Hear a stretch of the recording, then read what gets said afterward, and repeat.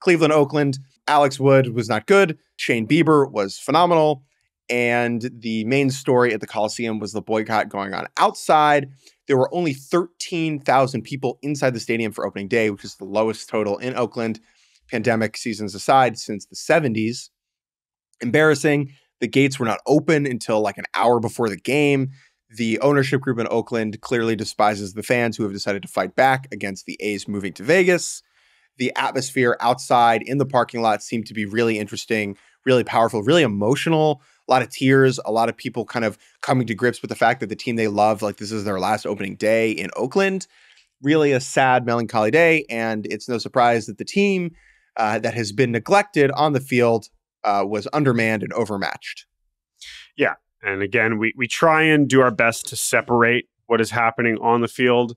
And I mean, not that it's not related. We know that, but we you know, it's hard to put so much on these players that are just, you know, literally doing their best in a really crappy situation. It's a pretty somber start to what is going to be a tough go here. So, and I don't want to overreact too much because of the lineup he was facing, but boy, does Bieber, I mean, he looked fantastic in spring. He's throwing harder for sure. If him and McKenzie are healthy, that is not a team to take lightly.